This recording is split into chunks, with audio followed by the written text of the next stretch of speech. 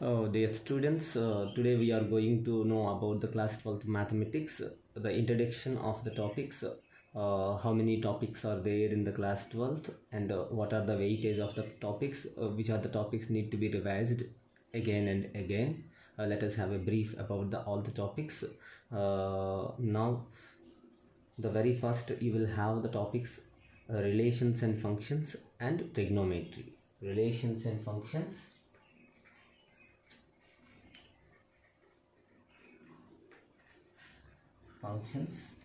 And in the trigonometry it is inverse trigonometry.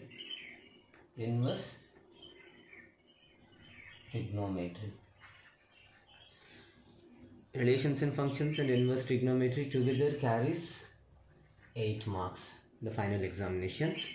These two topics are the continuation of your 11th standard topics, relations and functions and inverse trigonometry, the continuation of 11th standard topics. Then after that you will have the topics matrices and determinants. Then matrices and determinants topics. The chapter number 3 is matrices and the 4th chapter is determinants.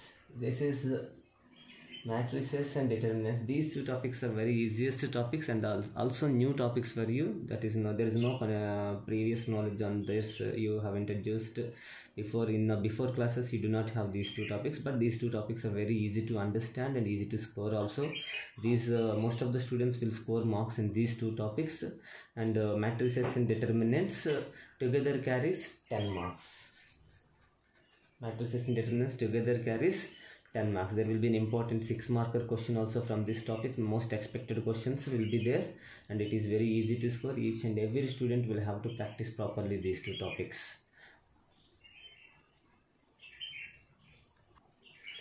Next, the very most important part of 12th mathematics starts, calculus. What is that? Calculus.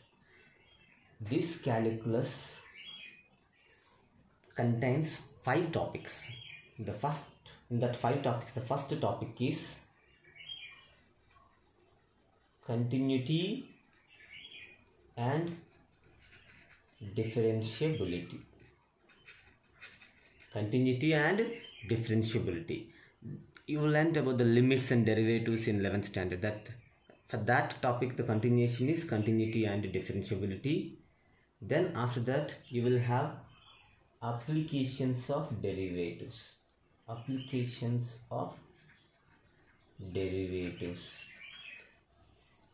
This is differential calculus. Continuity and differentiability. In this, derivatives also will be there, limits will be there. Limits, very less concepts are limits, but derivatives are used in this continuity and differentiability. And applications of derivatives, what you learnt in the derivatives, using the derivatives, some applications will be there.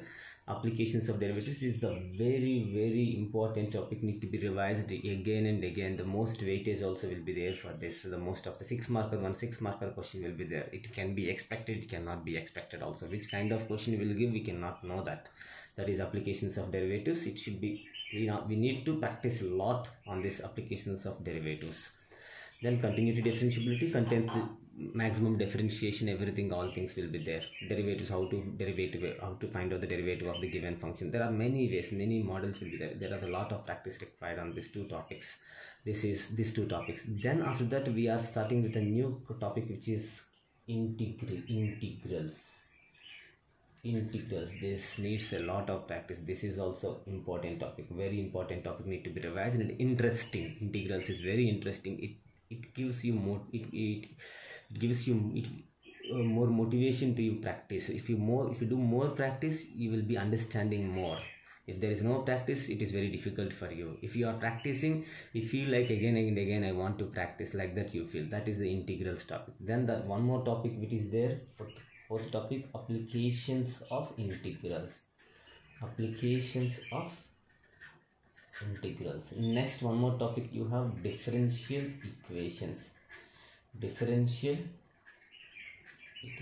When you are very strong in integrals topic, these two topics are very easy topics. Within 1 hour or 2 hours, you can easily revise these two topics if you know integrals properly. So these all 5 topics together comes under calculus. What topic it is? Calculus. Calculus whole together carries 35 marks. See how much weightage is there out of 80 marks. Total maximum marks are 80. Maximum marks are how many? 80 marks. Out of 80 marks, 35 marks are from calculus. That means remaining 45 from the remaining topics. So 35 marks means you have to understand how much important is it calculus. Also for your competitive examinations also these topics are very important. And for knowledge boosting also these topics are very important. These 5 topics together carries 35 marks. In this applications of integrals topic is there, right? You will have an expected question from this, 6 marker expected question from this. Applications of integrals, 6 marker expected questions will be there. And the differential equation topic is very easy. It is nothing but once again you are practicing integration, these integrals in differential equation. So this topic decides these 2 topics practice. So this is very important topic, need to be revised again and again. These applications of derivatives also need to be revised again and again.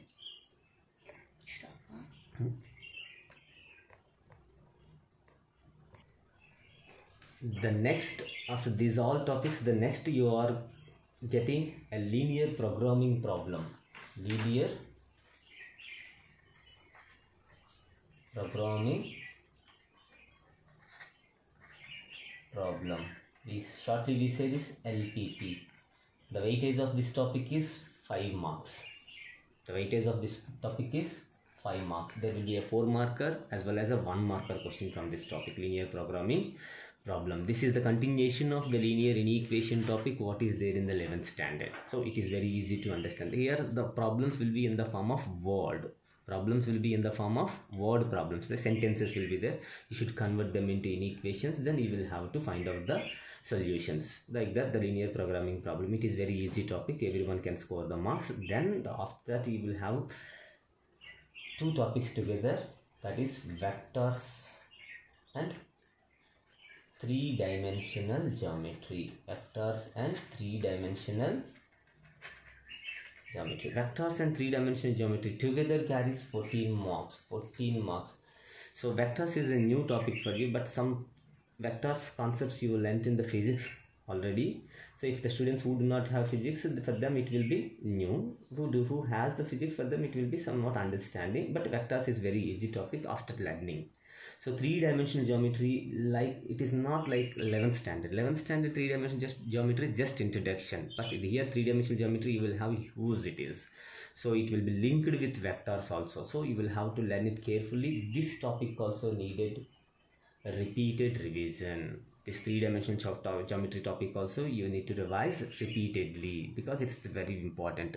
There will be a 6 marker question which can come out of the textbook also. Means same kind of models which can be used 1 or 2 concepts from the textbook. Then you will have to find out the solutions from this topic. That means you need to practice extra models, additional models for this 3-dimensional geometry.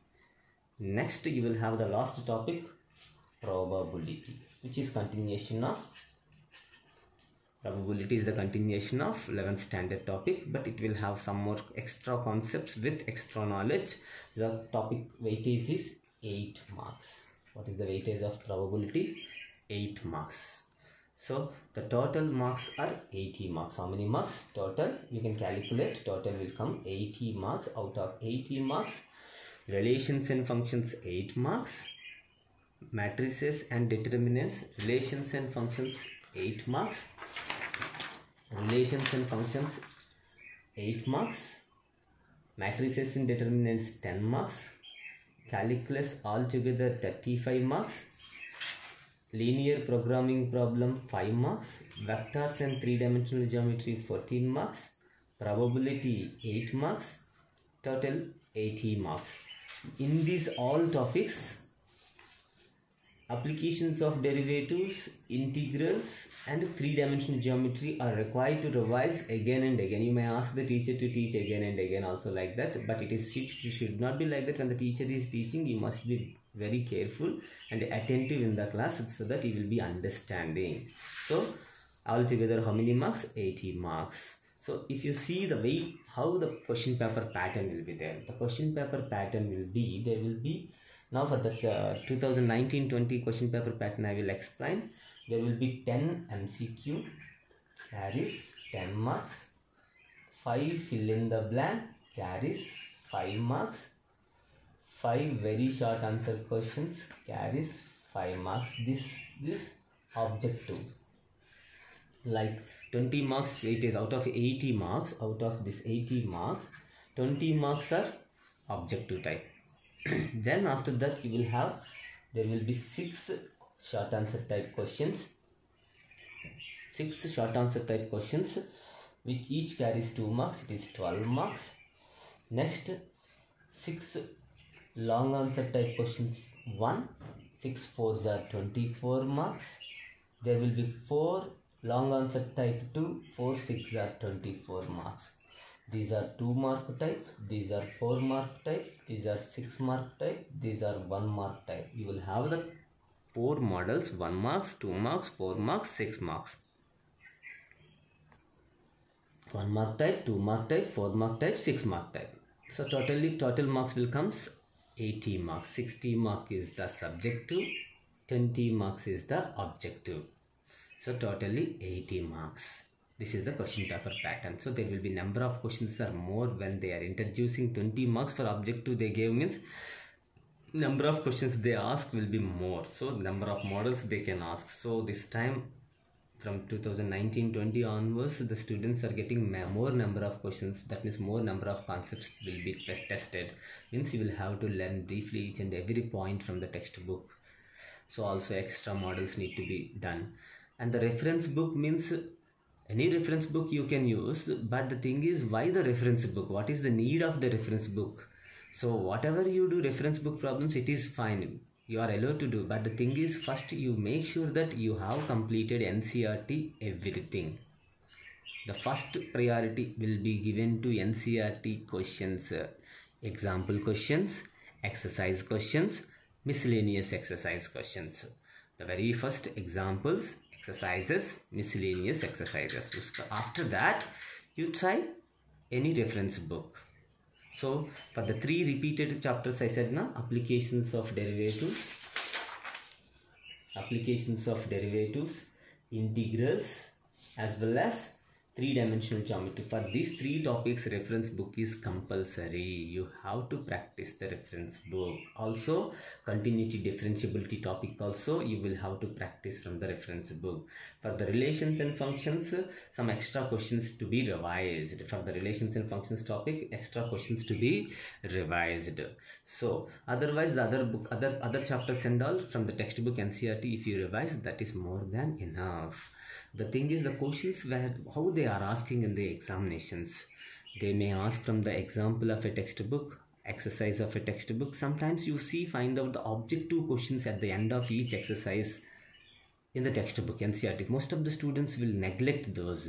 If you see that MCQs also they can ask as a subjective questions like a 2 marker or 4 marker or 6 marker. That time you must be attentive and you need to learn each and everything. You should not see that these are the MCQs, I will tick the answer and I will skip this question. It is not like that. For every question in the NCERT you need to know the solution and you will have to learn it.